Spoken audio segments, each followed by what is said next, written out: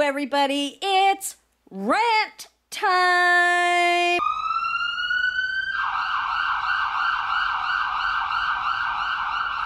That's right, it's time for another Val's Rants. Okay, I live in California, as you all know. I am disabled, as you all know. We get a discount on our electric, on our water, and on our gas because I am on disability. Permanent disability, Social Security disability. We get a discount on all of those bills.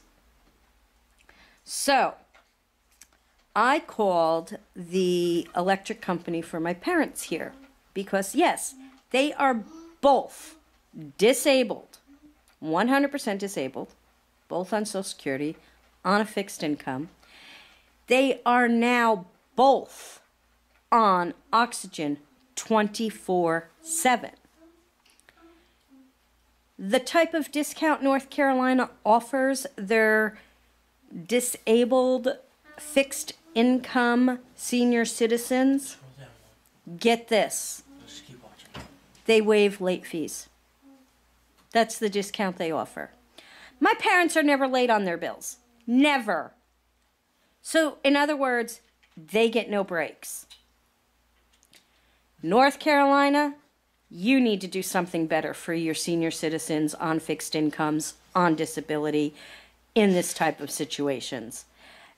I am waiting for the supervisor of the electric company to call me back to hopefully give me some suggestions on whom I need to call. Do I need to call Social Security? Do I need to call disability? Do I need to call the governor, the mayor? I don't know who I need to call.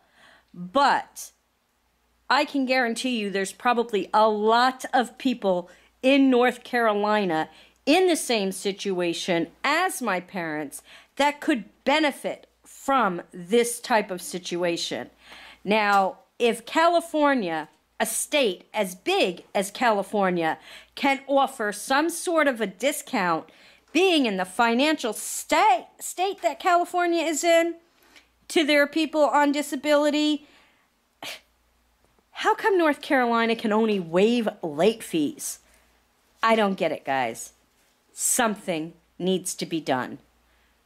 This is ridiculous. These people, and I don't mean just my parents, the elderly, on disability, on fixed income, that pay their bills on time, should receive some sort of discount instead of having to struggle. There's my rant. I will keep you guys updated to see if there's anything that gets done. Let me know what you guys think.